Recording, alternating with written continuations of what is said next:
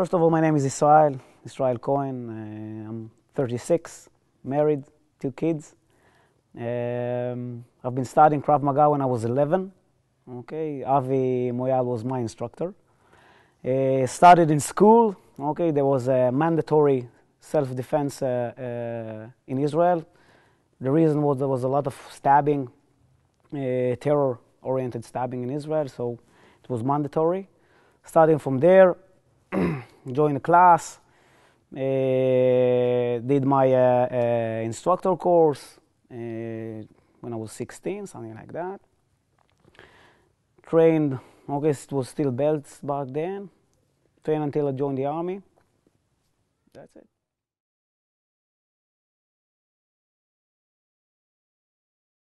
Again, joined the army when I was 18. Joined to the Navy.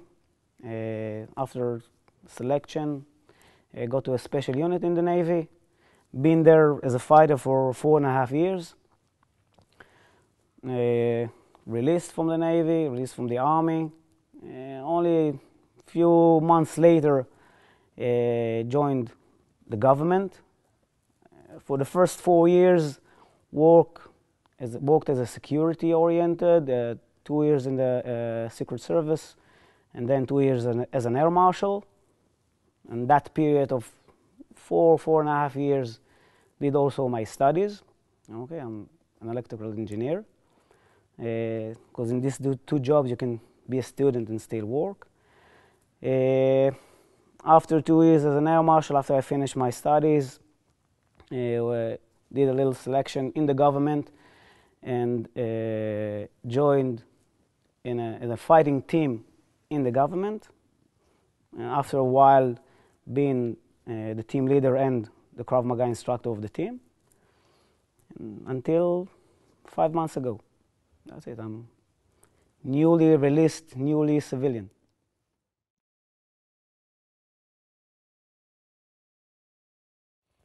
Because I'm small. Okay, in all other martial arts, you have rules. Okay, meaning you are bounded to do something, and it's harder if you have it. Okay, a disadvantage. Okay, my weight, my height, and Krav Maga, you don't have rules. Meaning you can do whatever you want. You can use your advantages. And when you grow up, you understand that it's more suitable for real life.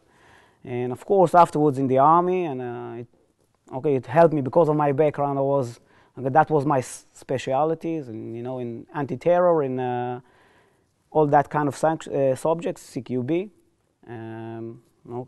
Because of the background, I can use it, and the army also benefit from it. And of course, afterwards, in the government, you're using Krav Maga all the time.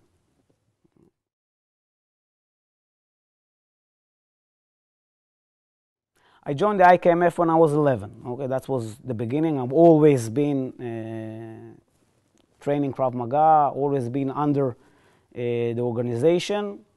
Most of my years I've been doing it, in the army or in the government, while my friend Israel Tamir and Amnon, all the guys are doing it in the civilian side.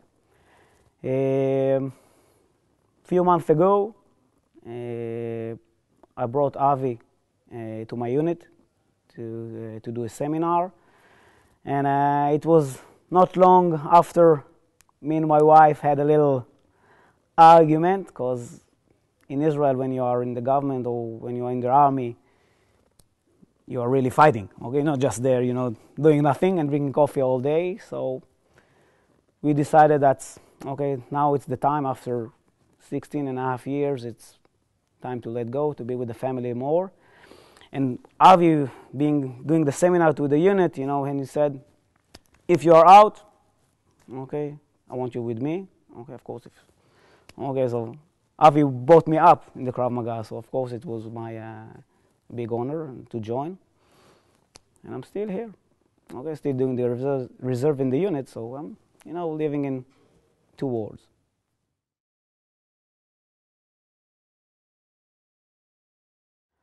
Huge difference.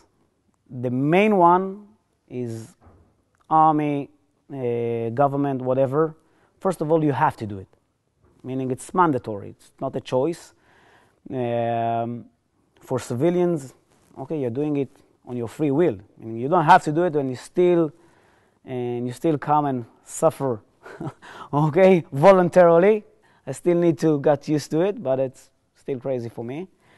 In Krav Maga, when you're training, you are breaking everything to parts, meaning if he's coming from this angle, he's coming from that angle, because you can really concentrate on all kind of aspects. In combat, because there is a lot of things happen, okay, you can't break everything to parts. Okay, so things are much more simpler, meaning if you are an oriental stab, okay, you have a technique, this one and only this one.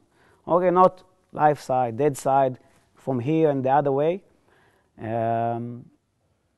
You are counting a lot on your aggression, a lot of aggression techniques, a lot of aggression drills, because you probably get hurt. Okay, you need to overcome and still win. So it's much more simpler. Okay, the techniques are much more simpler. Counting a lot of your aggression. Okay, you can't run away. Okay, it's not an option. Okay, for a Secret Service guy, you can't run away. You can do the defense and go. You need to stay and fight. A lot of specific techniques, meaning you need to take someone down. Okay, to do it forward with a rifle, without a rifle, with a gun. You need to pick someone and take him. How do you do that? You're building techniques for a specific situation, specific operations. So it's very sexy and interesting in that case. But okay, it's not always for self-defense. A lot of time it's for an attacking mode.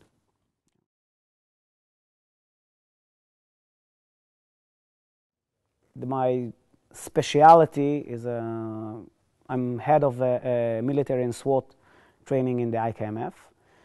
Again, because of my background, Navy background, and the government. In the Navy, of course, most of the things were military and special operation oriented. In the government, it was a little combination of everything else, meaning 2 years as Secret Service, meaning okay, VIP protection and third-party protection. 2 years as an air marshal, meaning okay, walking, sitting, okay, undercover walk.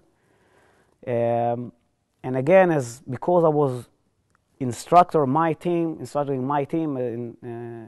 in a part of the way, you have to do work because it's evolving almost everything. The team do almost everything. You need to keep up to date with all the other units. Meaning, okay, once a week you need to be walk with the Secret Service. Okay, once a week you need to walk with another field unit. Okay, so you are always, even when you have a job, always keeping in touch with all this stuff. So my background in the air marshal and the Secret Service and on the cover walk or whatever is huge.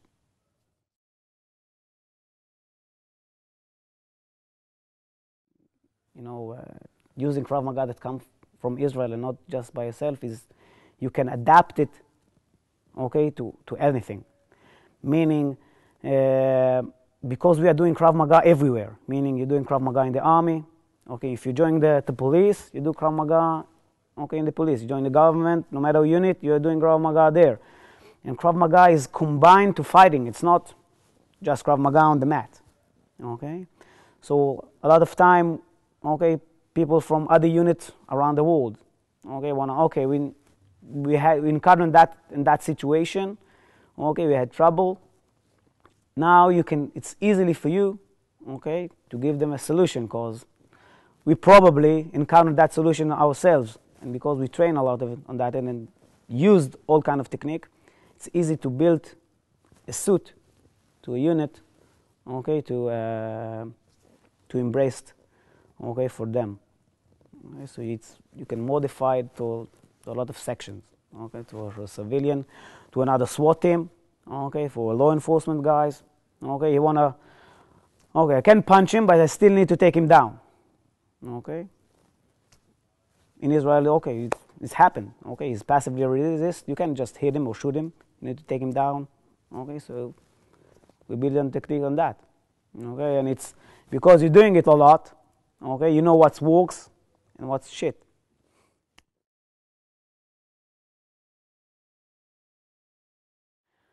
Adapting, how did I adapt to a civilian life or civilian Krav Maga? If you ask the guys from the seminar just now, they would say I probably didn't adapt yet because I killed them, but I'm trying.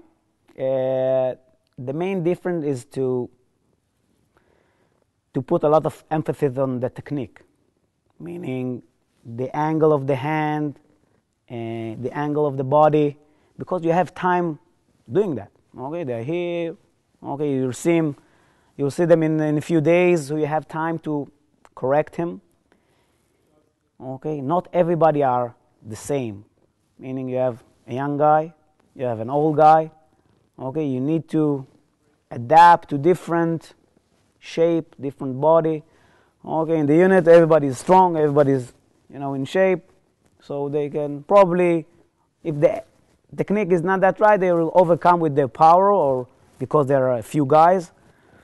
So that's a big change. You need to be correct, do the correct technique with someone because he's old or whatever. You need to stop on that. Okay, in the unit, if he's doing the defense, in this say, okay, never mind, keep on fighting. Okay, here you need to correct them. Okay, I wanted this part because here it will slide. Okay, you don't want him to. You're not starting from the point. Okay, you probably get hit, and then go. Okay, in the unit, okay, you're fighting. Okay, you probably get hit. I don't care. Keep on fighting. Here you want to prevent. Okay, you're working much more self-defense oriented. Okay, people are trying to avoid confrontation. In the unit, we are going to the confrontation. Okay. Different shape level. Okay, not everybody can do the same thing. Okay, in the unit, everybody is doing same thing, same hard work. Here, you need to different levels of different people. Okay, someone just started. Someone that is keep on training. But it's nice. It's nice to see people that doing it, from their own free will. Okay, in the unit. Okay, guys, 3 hours Krav Maga. We're gonna die. Okay, they're starting the day like that because it's hard and don't like it because they're doing it a lot of time. Here, people are doing it voluntarily. They're coming, they're enjoying it. They really want to know. You can understand they think how it's important for them. It's very nice to see.